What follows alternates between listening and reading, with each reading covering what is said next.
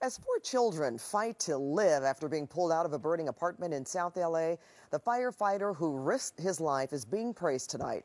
CBS 2's Dave Lopez spoke with the man who some feel personifies courage under fire. I found the kids by actually sweeping the floor with my hand in my arm. You couldn't see? Couldn't see. Visibility zero? Zero. That's the situation 26-year-old Los Angeles City firefighter Bryce Gutierrez rushed into. 4 children trapped inside this burning apartment. Flames all around and smoke so thick you couldn't even see the hand in front of your face. And did you hear the kids crying or anything?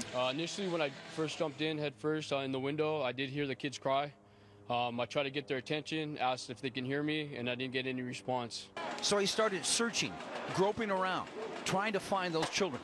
I felt their leg, pulled them towards me just to confirm that it was a kid. Once I did, I picked him up, had him out the window. And that firefighter then ran to an ambulance to render first aid. 3 more to go, because Gutierrez said he was told there were 4 children in the room. So back on his hands and knees he went, in the intense heat, the thick smoke, his gas mask allowing him to breathe. Once I handed out the 3rd kid, they yelled at me that there's 1 more kid trapped in there. Went back in, and the last kid I found was in the bathroom. The children, 3 boys and a girl, ages 2 to 7, were not responsive, he said, but he knew they were alive because he could hear them breathing.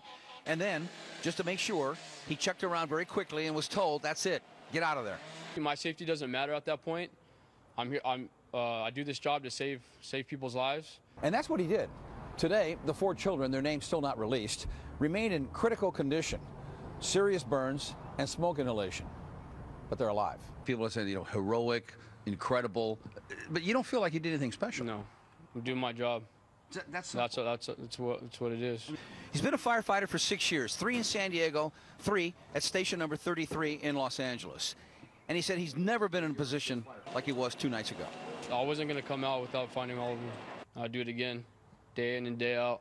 After all, he said, that's his job. From South LA, Dave Lopez, CBS 2 News.